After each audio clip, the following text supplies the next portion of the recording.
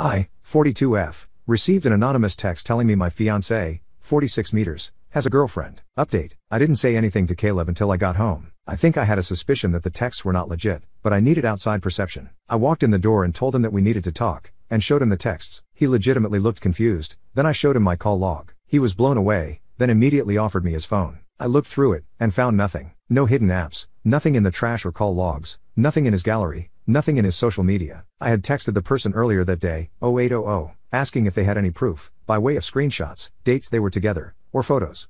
I wasn't salty in the messages at all, and I stated that we were supposed to get married in August. When I didn't hear back for about 8 hours, I sent another text saying I was calling BS, and that I didn't know what their endgame was, but I wasn't going to fall for it. About 1945, they got back to me. I had no idea you guys were engaged. He said you live 2 hours away. Tell him to lose my number. I responded with, can you send me some screenshots? When did you see him last? Do you have any pics together? He is denying everything. I'd appreciate it. About 5 minutes later they came back with, honestly I have no interest in breaking up a marriage and I should have minded my own business.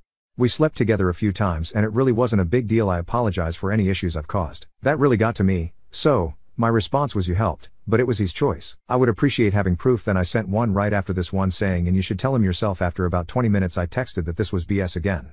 They responded almost right away and sent this final message, I'm at work. Can you stop? Stay with Caleb, don't, do whatever. I wanted to make you aware of something that involved you. I thought I'd be doing you a favor, but you continuously accusing me of making up bullshit and texting me 4 times after I don't respond for more than 10 minutes is making me think you should just keep him. Unless you've effed over someone, I'm not sure why you'd assume someone is effing with you. Also, I don't see what I would benefit from this considering he's engaged and lied to me about it and I blocked his number already. Have a good one. The tone in this one changes, and something said in a previous message changes my suspicions. I am originally from a town about 2 hours from where I live now, but I have lived here for almost 4 years. Caleb doesn't tell people where I am originally from.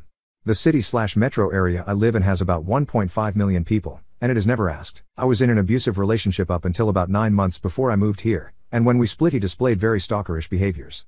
The ex even went so far as to use a number spoofing service to contact me after I blocked him. Caleb gave up his phone easily, and without hesitation. His nonverbals showed genuine confusion regarding the whole situation. The conclusion that I drew was that this is someone from my past trying to either destroy my relationship, or test how strong it is. I'm thinking that whoever it is discovered that I'm in a relationship somehow, and wanted to shake it to see what would fall out. We are still together, and are still getting married.